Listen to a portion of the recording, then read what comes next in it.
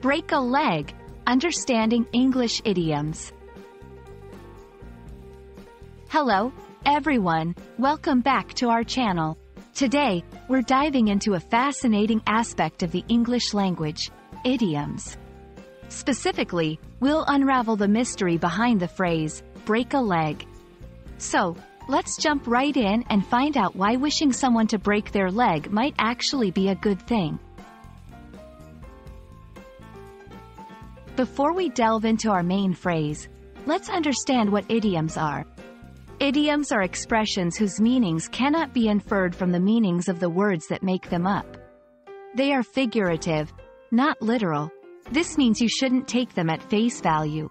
For instance, when someone says, "It's raining cats and dogs," it's not really pets falling from the sky, but rather it's raining very hard. Now, let's explore the origin of break a leg. This phrase is commonly used in the theater industry as a way to wish actors good luck without actually saying, "good luck," which is considered bad luck. But why break a leg? There are several theories. 1. Bowing or curtsying.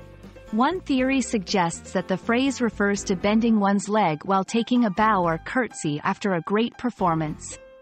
2. Greek tradition. In ancient Greece, audiences didn't clap.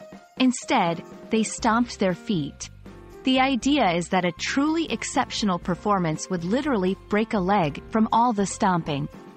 3. Superstition. Actors are a superstitious lot.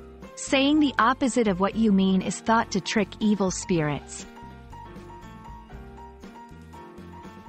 In contemporary English, break a leg is used beyond the theater. It's a way to wish someone luck in a variety of situations, especially before a performance or an important event. Remember, it's all about context. You wouldn't use it in a hospital. That's a wrap on today's topic.